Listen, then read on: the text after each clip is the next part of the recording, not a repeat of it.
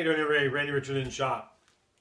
I'm going to do a little X-Carve project here for my wife and daughter. These are little plexiglass quilting patterns. These we made here from 80 thousandths plexiglass type material. It's not plexiglass brand, but it's a similar brand, similar stuff. So we're going to cut them out, do some engraving on them, and with the X-Carve. We'll have it all laid out on there. So thanks a lot, you guys. Thanks for all the subscribers. Thanks for watching. And kind of an interesting little project. Thanks. So what we're looking at here is V-Carve Pro, and this is the patterns I've drawn out for the plexiglass and quilting patterns. This is 18 by 24, and these are patterns. The outside edges of them, they'll be cut out. The inside lines you'll see are scribed lines.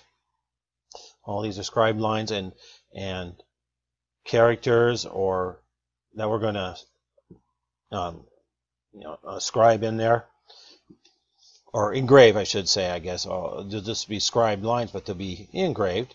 We'll use the diamond engraver on them, and now the little holes you see, I put those in there to hold pieces down and hold the material down and stuff. That's all those holes are representative.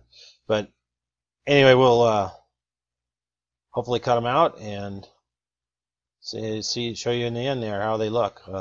These are for quilting. I guess you use different patterns and to make different quilts and things like that. I'm not into that, but my wife and daughters and stuff are. So we're going to make some of these. I'm going to make these out of 80,000 sticks plexiglass. So let's go try to get her done. That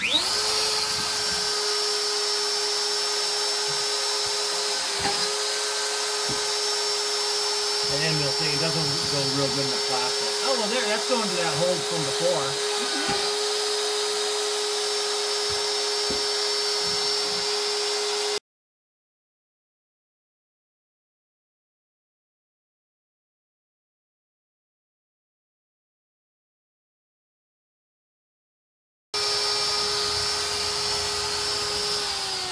Oh, that was good.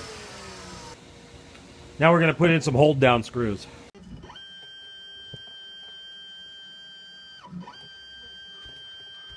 I know you can't really tell what we're doing, but we're doing engraving in the plexiglass. You can see it. Yeah. Yeah. Okay. That's full zoom in. So.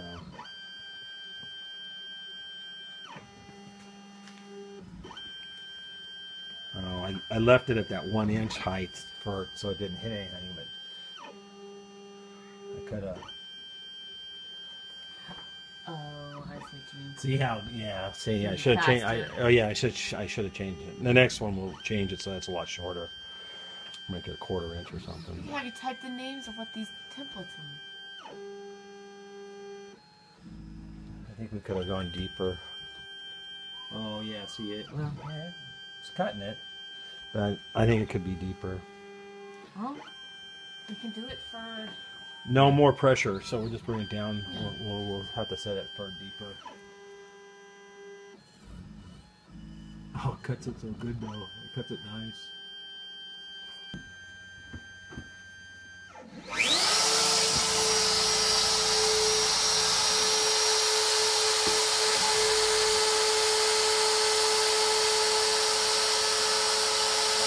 Faster than that. Okay. We're gonna speed it up. It needs to do. It's only gonna do like 30,000 to 4 times around. But I went deeper, so it's not perfectly flat. And I don't know how it's gonna cut in the plastic.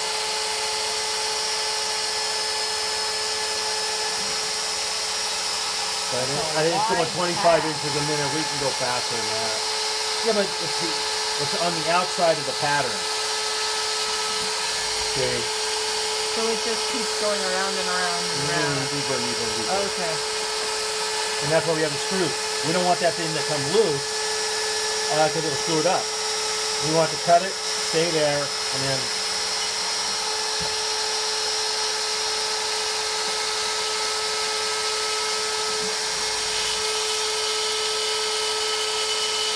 Vacuum. Sort of turn the vacuum on.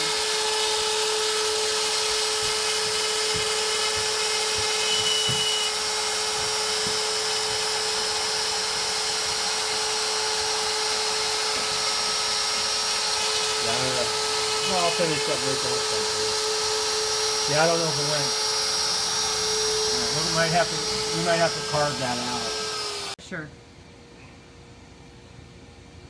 Just a little edge cleanup. Boy, that came out like perfect.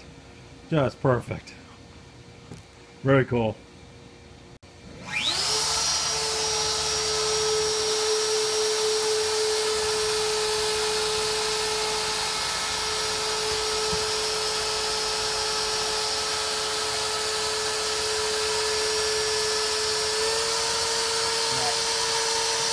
Trying to speed up the reaction.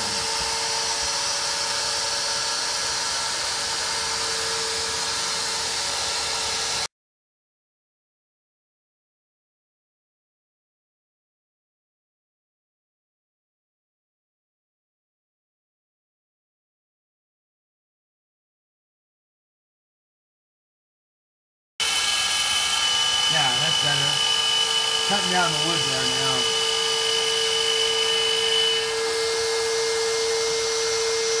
Let you take that one off.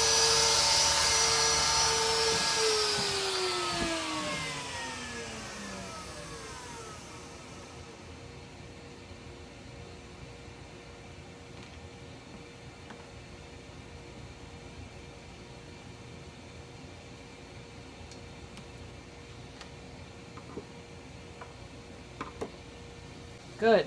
Peel off the plastic.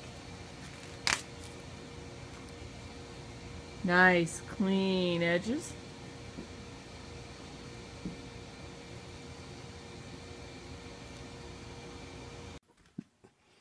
So we finished up making the quilt patterns and getting them cut out and everything. I did have some issues there that you'll see, and don't know really why. I think it's communication issues with using the universal code sender. If I seem to close the program and reopen it each time I want to send code, I don't seem to have a problem. So it's either that or maybe the computer's doing something in the background while we're trying to carve something. So I'm gonna have to look into the computer issues. But anyway, you know, they came out good.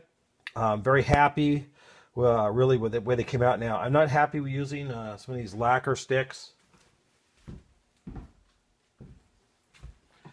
This is what I tried on these lacquer stick fill-in paint.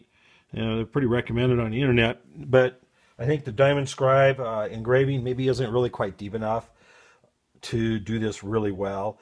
I mean, it came out pretty good. I got them on white paper so you could see that, and I'll zoom in here and show you.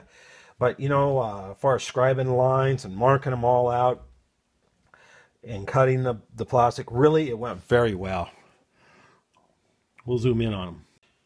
And there's a little bit of zoom in. Now the camera doesn't like this white background, so it looks pretty good. But you can see the clarity of the lines, especially with the little black lacquer stuff in the engravings. So, you know, they really came out quite well. So, you know, for the first time go around using a plexiglass type material, these are pretty good. Next time I mean these are not an eighth of an inch. This is 80 thousandths thick plastic, and I think I'd do a little thicker plastic. It might be a little better, but it came out real good, right on size that they wanted. This is for my wife and daughters. They do a lot of quilting, and so we may, I don't know, these are whatever they drew up. I don't know where they came up with them or got them out of magazines or whatever. They're not for sale. They're just for themselves. So, but I'm just showing you, some of the stuff you can do with the X-Carve. You don't have to stick with wood. There's other things you can do. So, thanks a lot, you guys. Appreciate it.